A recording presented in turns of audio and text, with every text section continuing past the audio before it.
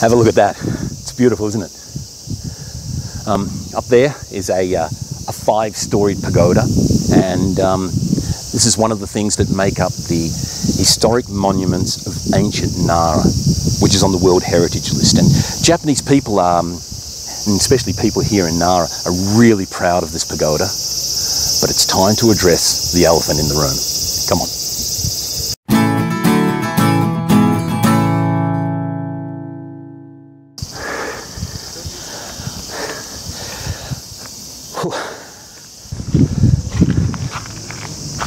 Well,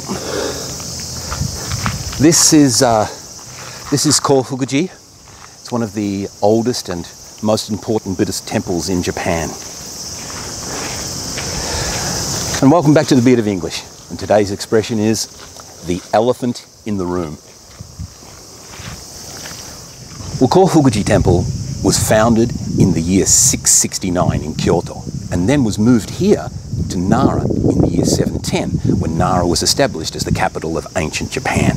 And Kofuku was the family temple of the Fujiwara clan, who are a very powerful family in ancient Japan. So even today, there still remains loads and loads of beautiful old buildings and works of art. And one of the most important, of course, is this 5-storied pagoda. Now, the pagoda itself was originally built in the year 730, which is almost 1,300 years ago. But due to wars and battles, it's been burnt down 5 times through its lifetime.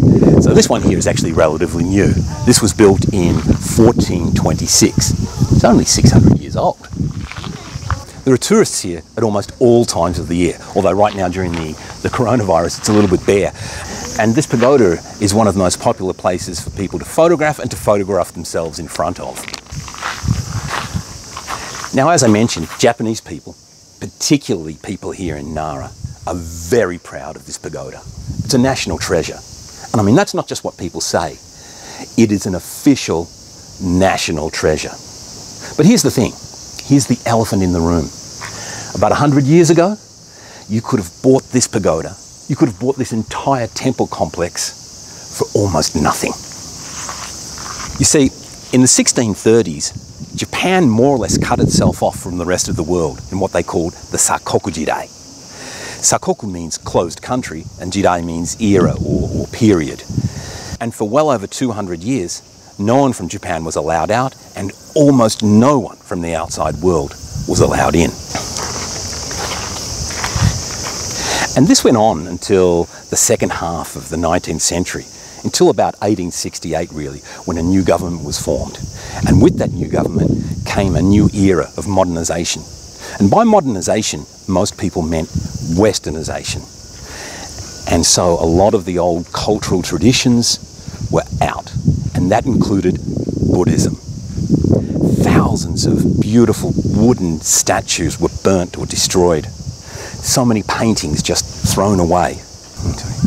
And this pagoda was one of the things they were prepared to get rid of.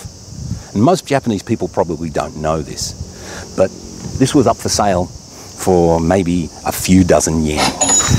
Now, fortunately, they couldn't find a buyer.